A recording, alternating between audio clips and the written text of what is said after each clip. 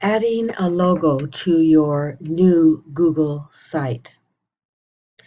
Find a image without a background. I'm choosing this PNG, which doesn't have a background. I know that because I looked. And you need a small image. Avatar 100 pixels works well for iClipArt for schools. Google suggests that your logo should be about 112 pixels high. If you want to try one a little bigger, go ahead and download that image. Make sure you know where your little image is. Notice I've got this checkerboard gray and white, so that again confirms that it is a PNG image. And I'm just going to name it Froggy. Next step, it's easy. Go up to your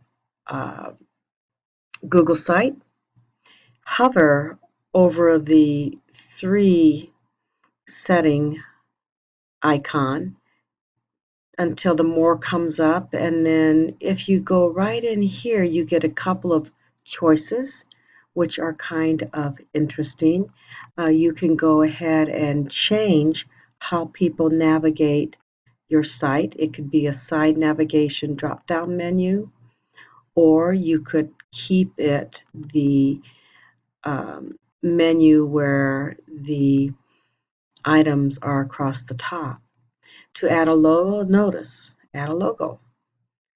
Upload it. So now you have to find it. And you have a couple of choices. You can choose to keep the background. I think logos look best when they are transparent, unless there is something about the background you really like. And then simply click out of it, and there it is.